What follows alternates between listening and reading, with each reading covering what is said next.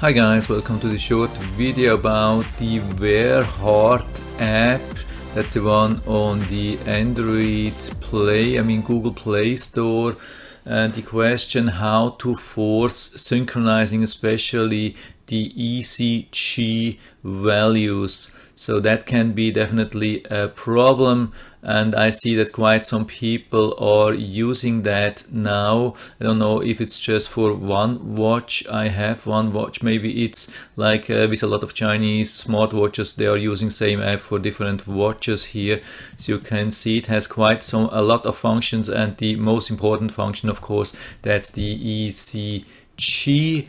Yeah, and here you can see how to use that. This is how this goes. You go to the area and long press, and then you have to touch just the upper part of the watch with one hand and do not touch the other arm, so it doesn't make any kind of short circuit. And at the end it will tell you go to the app. But there's a problem. When you go then to the app, usually the data is not there, and this video shows what to do if you don't find it. You see it says go to app, and here is how to do. Here we have the app, looks like this, WearHeart.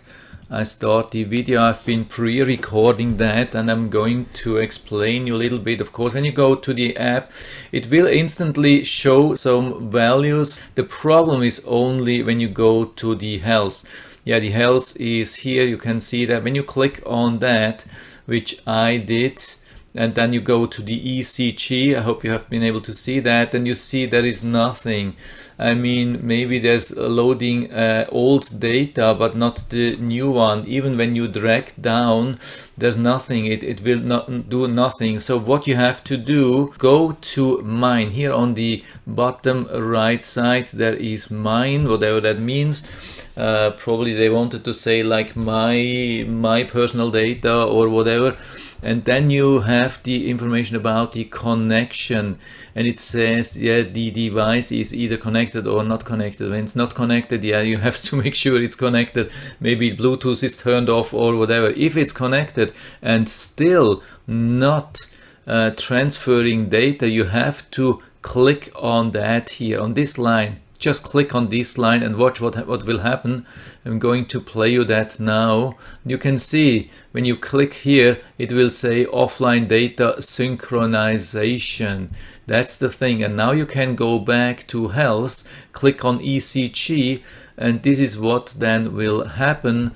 It will download all your recordings or all your data, and you should be able then to analyze that. So yeah, for me it has been working, and I hope it will work for you too. If you have any questions or comments or better solutions or whatever, please write everything down into the feedback area. I'm always happy to talk about the things, and if you like the video, give me a thumbs up, subscribe my channel. Thanks for watching, and see you next time.